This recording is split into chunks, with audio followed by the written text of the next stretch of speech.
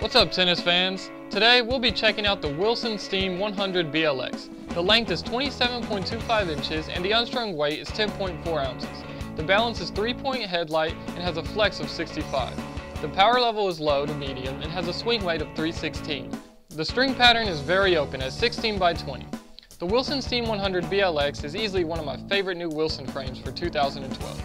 At 100 square inches, the head size was plenty big with an increased sweet spot as well. I really took a liking to the way the racket responded to pace from the baseline. It handled it well and was very responsive. I was also able to generate my own spin easily, and although I felt like control was sacrificed a little, I could definitely get used to the increased power level. I was surprised with how flexible this frame was from all areas of the court. Spin and depth on shots was its strong point, with power close behind. It felt great on my serve as I was able to flatten it out and still feel in control.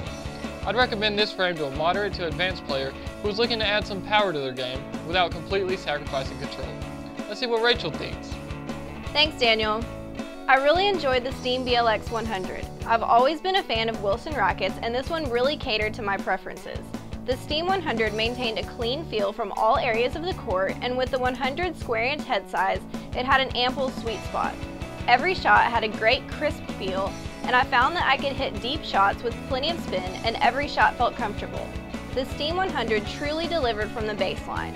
The feel is very responsive, and it's great for hitting deep shots right where you want them. I enjoyed the level of power and pace I got out of this racket, but I still found that the control was there as well. At the net, the Steam 100 is great for angles, and I love the feeling of pop that I got with my volleys. Now we'll get Richard's opinion on this racket. Thanks, Rachel. A new introduction, the Steam 100 was a surprising success to me. Unlike many tweener rackets, this one had more versatility without sacrificing that power capability. I especially liked the fact that I could flatten out ground strokes without the ball sailing along on me. I did have a few directional control issues when I first started hitting with the Steam, but a short adjustment period solved that problem. One thing I did not care for is the feel. Between the BLX and the Amplifeel handle, the feel of the racket is entirely muted.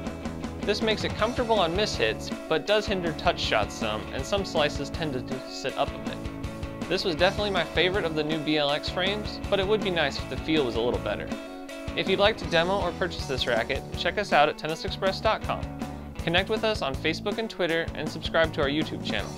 Thanks for watching. Stay tuned for all the latest racket reviews from Tennis Express.